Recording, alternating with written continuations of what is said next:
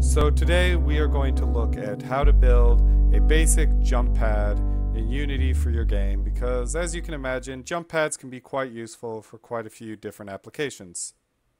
So let's get started. So before we begin, an important thing to make note of is the default character controller in Unity, at least as far as I know, is still only runs in JavaScript, and we're going to be doing this in C#. So the first thing you're actually going to want to do is you're going to want to go ahead, and there are quite a few people who have done this online, is grab the character motor script after having been converted into C#. So the one we're going to use is right here. If you just Google search Unity character C#, right here at the bottom, this is the script. And this is what I'm going to be using for this tutorial. Like I said, there are a whole bunch of these online. They're not hard to find. But you are going to want to grab one of these for this tutorial, as I am going to be working in C#. So let's look at my own character motor script now and talk very briefly about what you're going to need out of it. The thing you're going to want to be able to look at, let's find it in here, is right here. Here it is. Systems vector3 velocity. So vector3 velocity is the parameter on the character motor that is going to be adjusted in order to make this whole thing work. And that is under the class of movement. So this is what you're going to want to call. When you call the script, you're going to call movement, and then you're going to call the velocity off of the movement, and that's where you're going to make the changes. So now let's look at the script.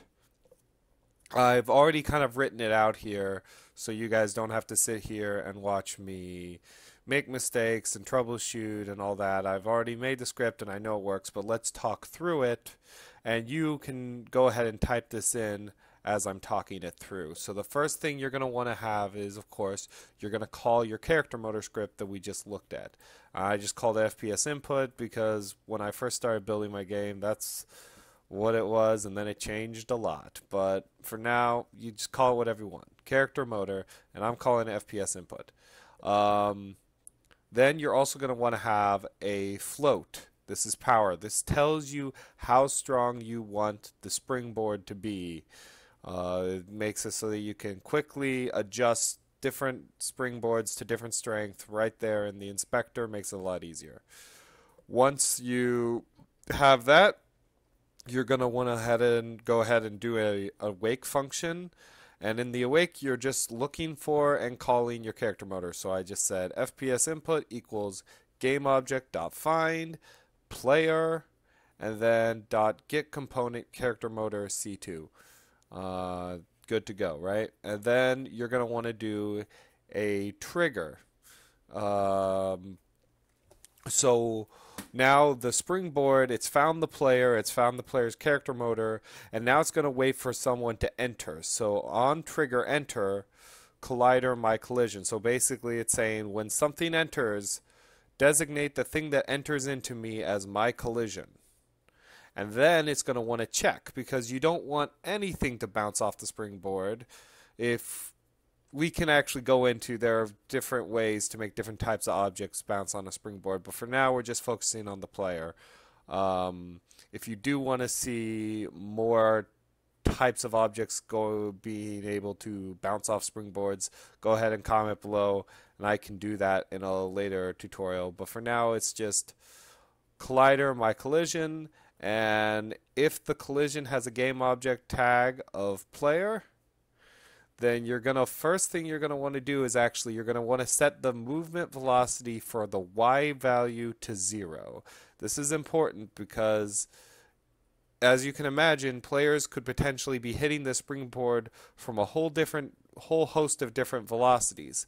So if you just say the moment they hit the springboard, add 10 to their upward velocity, well, if they already have a downward velocity of 11, just hypothetically, then they're just going to continue to crash through the springboard, just a lot slower, but it's not actually going to push them up. So to make sure it always has like a reliable springy uppiness, you're going to want to go ahead and set velocity Y to 0, And then you go and you say set velocity now equal to itself, because now y is 0, so it can equal itself, and add to that y this transform dot up times power. And transform dot up just refers to whatever direction is up for the springboard.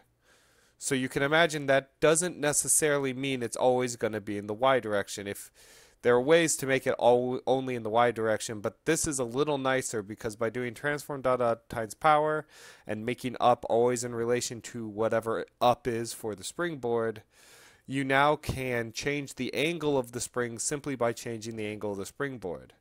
So now let's go ahead, and we've written in this simple little script.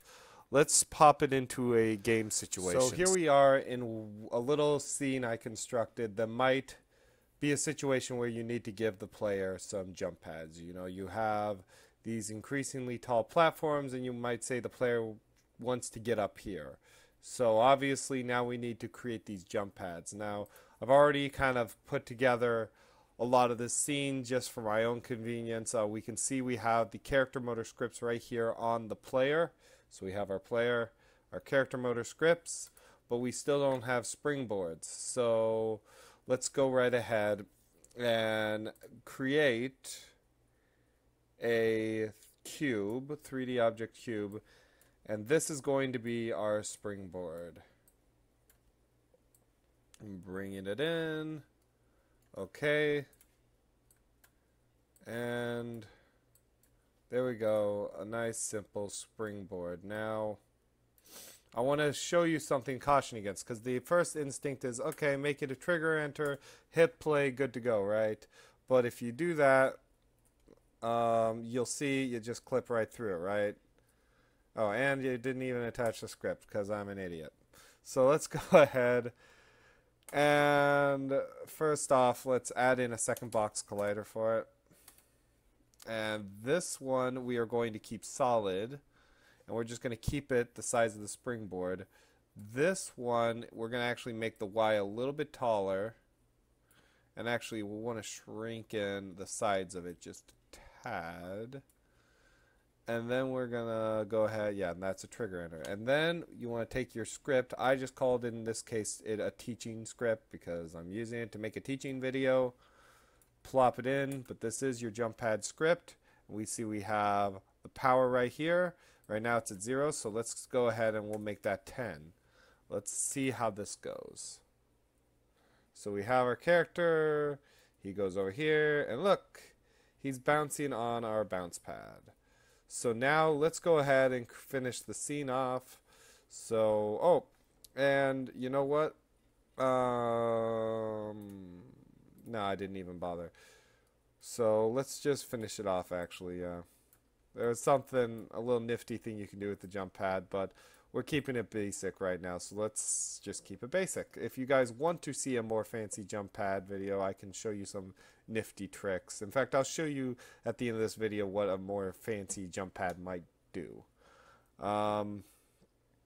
Let's give that maybe an 18, you think? That sounds pretty good. And then duplicate it again, and let's show off how you can do these funky angled bounce pads since we coded it as such. Now this is going to actually be hard to make sure okay, that should work. And then let's go ahead and we'll give this one like a 23. I don't know, why not? Alright, let's test this out and see if we can get our little robot friend up to the top, our little guy. Alright, if we go, and we go, and overshot that. Let's not give it a 25, or 20. Let's just make it 20. 23, whatever. Alright, here we go. So we're going to take Marty, and we're going to move him over, and then, oh, perfect. So there you have it, and we've made our little jump pad scenario, and we got to the top of the little mountain. So, nearly forgot that I promised I would show you guys a more fancy jump pad. I kind of had this at the beginning of the video, but here it is once again. As you can see, this jump pad uses a bit more effects. It does a little contraction effect, like it's reacting to the player hitting it. It also has sound effects. If you guys want to see a more fancy jump pad, I can make a part 2 to this video and put that up. Otherwise, if you want to see something else, just go ahead and comment what that is that you might like. And I guess thanks for watching this. And if you did enjoy what you saw, then please don't forget to like and comment and subscribe to this channel. And I can keep pumping out videos like this. So I hope you have a good one. I'll talk to you later. Bye.